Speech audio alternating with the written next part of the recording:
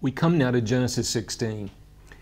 In chapter 15, you remember Abram, who's now waited several more years on a child who hasn't come, has suggested that maybe what God meant was that he would adopt the biological children of his servant, Eliezer of Damascus. God says, no. The children I'm going to give you will be your biological children. They'll come from your own body. After they wait even longer, in chapter 16, Sarah has an idea. What she suggests is that, well, maybe God's going to give us children through your body, but not my body. Just as there was a practice in the ancient Near East so that the master could adopt the children of a servant, so could the woman of the household adopt the children of one of her servants. And so she suggested that her husband treat her maiden, Hagar, an Egyptian woman, like his wife. And by treating her like his wife, maybe they would have a child, and maybe this would be the way that God would fulfill the promise. Well, this is not a high point in Sarah's life, and it's not a high point in Abram's life. You can imagine that any man would be easily led to a plan which would mean that he would get to spend the night with a young girl over and over. And that's what happened. And it says in chapter 16, verse 1, that Sarai, Abram's wife, had borne him no children. She had an Egyptian maid whose name was Hagar. Sarah said to Abram, "Behold, the Lord has prevented me from bearing children. Please go into my maid. Perhaps I shall obtain children through her." And Abram listened to the voice of Sarai. Now, there are several things here. First of all, in the beginning, we may think that we have a better plan than God. But at the end, we will discover that we do not. In the beginning, we may believe that we can pick out a gift for ourselves which is better than the gift the Lord wants to give us. But at the end, we will discover not only that the gift God picks is better than the gift we pick, but we will discover that we don't even like the gift that we picked, that it turns out to be a bad thing, not a good thing. If you choose one end of the road,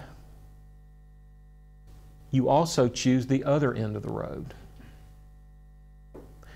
What that means is, if you begin on a path, you'll also end on that path. The problem is, no matter how much we know about the beginning of a path, we may not know anything about what that path is like at the end. And the reality is, God knows much more about the end of the path than we do. One of the many reasons why it's best to trust God. Now, this plan leads to the birth of a son. And immediately, when her maid Hagar began to expect a child, she adopted a different attitude toward her mistress, Sarah.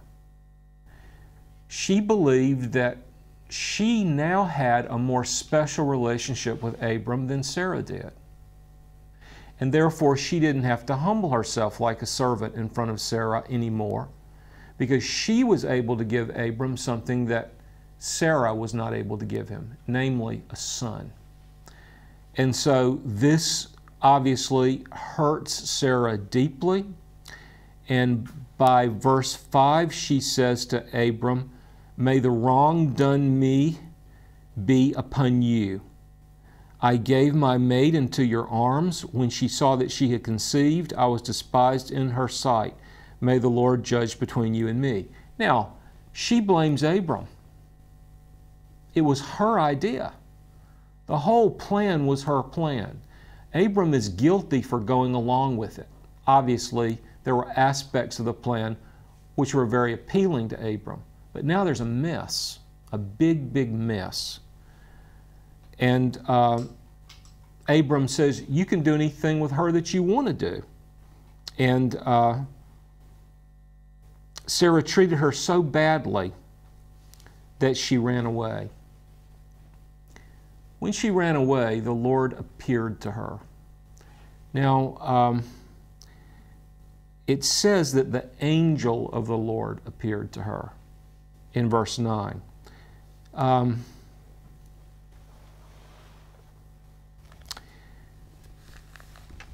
It would take me a long time to prove biblically what I'm about to say.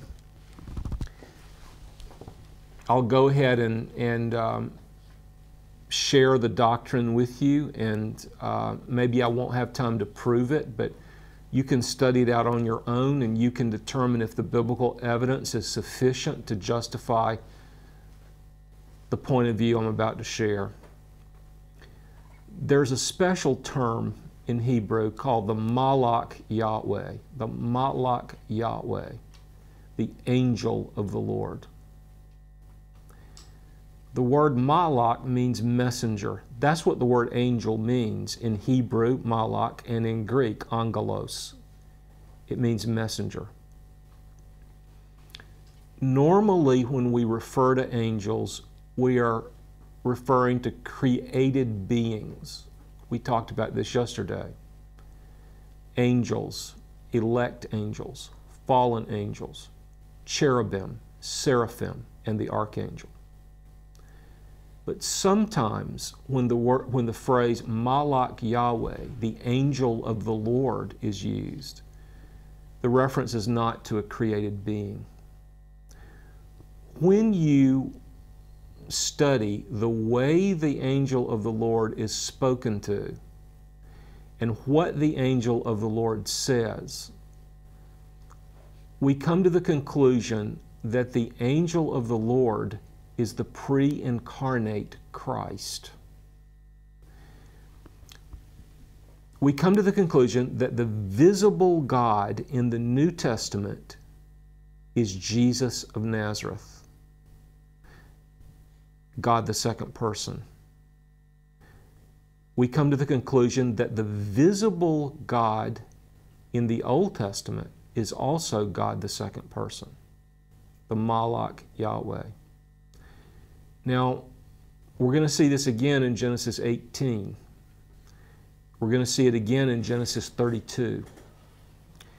And if you only have one example, like the example in Genesis 16, maybe the argument is not very strong.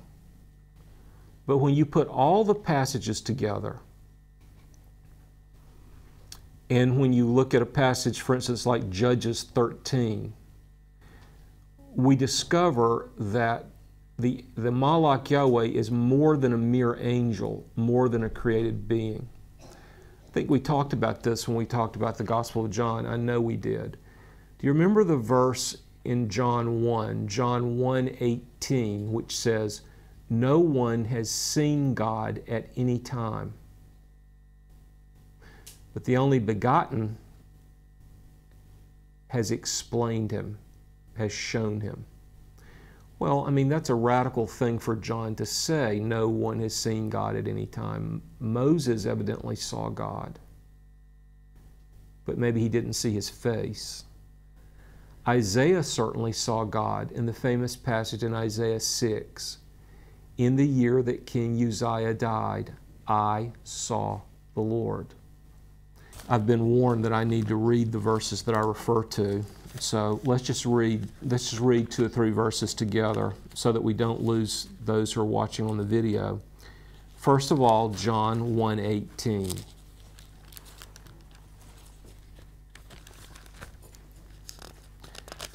John 1, verse 18. "No man has seen God at any time. The only begotten God, who is in the bosom of the Father, He has explained Him." When we studied John together, I paraphrased that verse in this way. No one has ever seen God, except, of course, when they saw Christ. Isaiah 6, one of the most famous appearances of God or sightings of God in the Old Testament, in the Bible. Isaiah 6:1. In the year of King Uzziah's death, I saw the Lord, sitting on a throne, lofty and exalted, with the train of his robe filling the temple. So in Isaiah 6 we read, in the year of King Uzziah's death, I saw the Lord.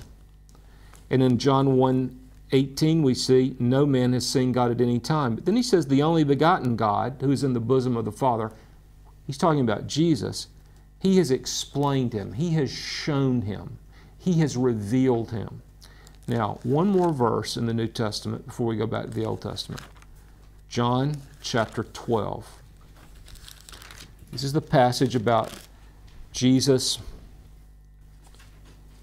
entrance into Jerusalem. On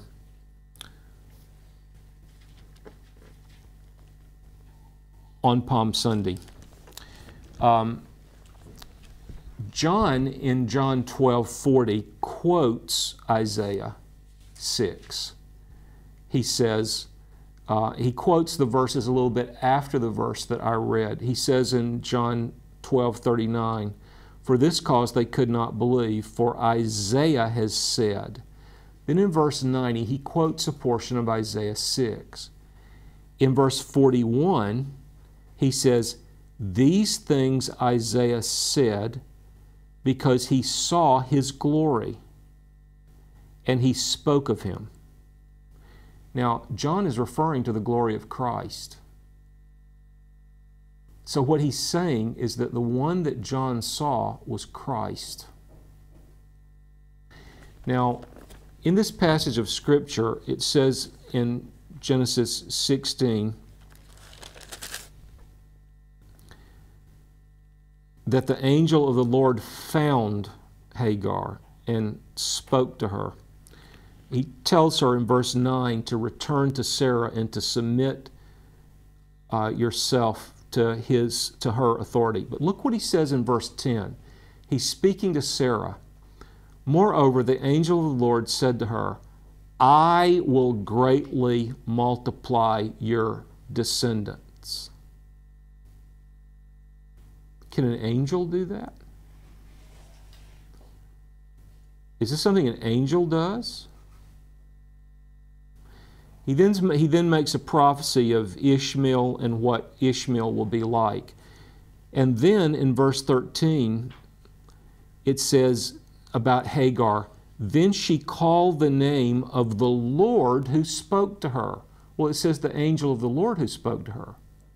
But in verse 13, it said it was the Lord who spoke to her. And what does she say about the one who spoke to her? You are a God who sees. You are the God who sees. But she actually gives God a new name, as Abraham does in Genesis 22. There's a famous song in English by Michael Card called El Shaddai, God Almighty. And he says, to the outcast on her knees, you are the God who really sees. And when Michael Card wrote that song, he was referring to this passage in Genesis 16. So, there's strong evidence, and that's just from this passage, but there are other passages. There are even other passages that we will see in the book of Genesis, which indicate this is not a mere angel. This is not a created being. This is a special messenger from God, the uncreated second person, God Himself. Okay. It says in verse 16 at the end of the chapter that Abram was 86 years old when Ishmael was born. So he's been waiting 11 years. TVS Seminary is a great way to invest in the kingdom of God. Please consider making a donation to support this effective educational and outreach ministry today. We exist upon your gracious giving. Please donate to support TVS Project's continuation and growth. For more information, visit tvsseminary.com.